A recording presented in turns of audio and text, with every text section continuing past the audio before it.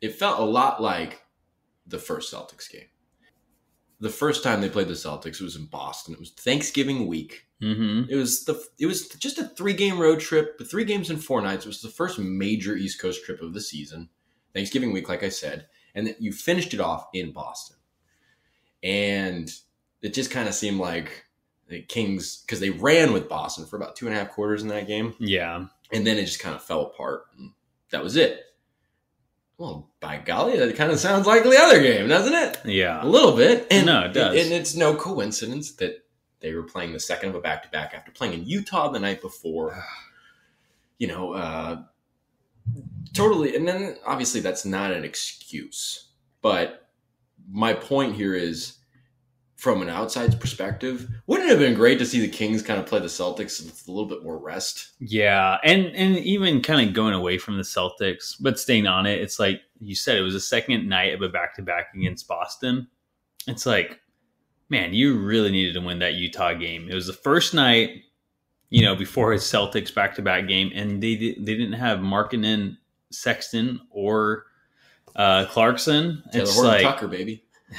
Taylor Horton Tucker. It's such that game was frustrating. It's considering how well they were playing out of the break. They were perfect on their road trip until that point. So, I mean, it's Celtics game. I can swallow that loss for sure. It's the Celtics, but man, that Jazz game was like that first quarter was just awful, and it was just much of a factor. The Kings kind of caught up, but at the end they couldn't. And you can credit a lot of that to that bad first quarter. Yeah, I mean, in a similar way to how Boston made the Kings pay for every mistake they made. I mean, they committed how many turnovers? And too many. Yeah, Domas 14 for 21 points off of it, and they only, Boston only committed 5, and the Kings scored 6 off of it. And Boston took advantage of everything. I mean, I think it was really only the second quarter that they really had the offensive rebounds going.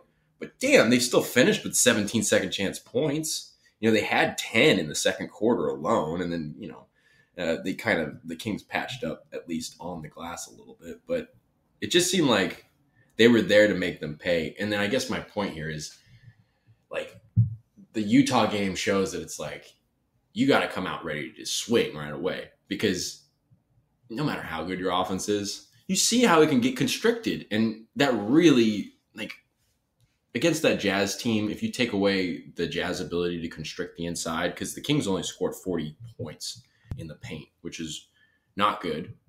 You want to get those paint touches. You want to get those paint scores. And I think the Utah Jazz, in a way, kind of let them know that they have to come out as sharp as can be without making mistakes, because no matter how confident you are that you can make up for those mistakes, teams like Utah are going to go ahead and still play hard and not make it easy on you. It's always going to be difficult. And then the real wake-up call is when you play a damn good team like Boston, they're not going to cut you any slack. No.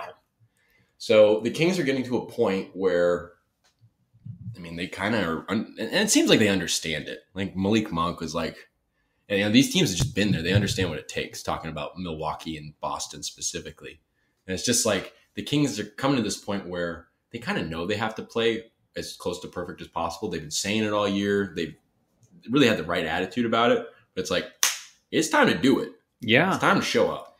I mean, that Boston game, it's I know Boston's one of the better teams in the league, and they're an Eastern Conference team, but like that game, it made me kind of nervous going into the playoffs, because regardless of what the Clippers are doing this year, or, the Warriors even, it's like, these are teams that we might face in the playoffs with plenty of playoff experience. And are they going to do the same thing as the Celtics did to us? Like, I mean, we have very little playoff experience. So I just like when we play these good teams, these title contending teams like the Bucks and the Celtics, it's like, they're showing us why they're favorites to win the titles. And I'm not saying the Clippers or Warriors are, but they definitely have the talent to do it. So yeah,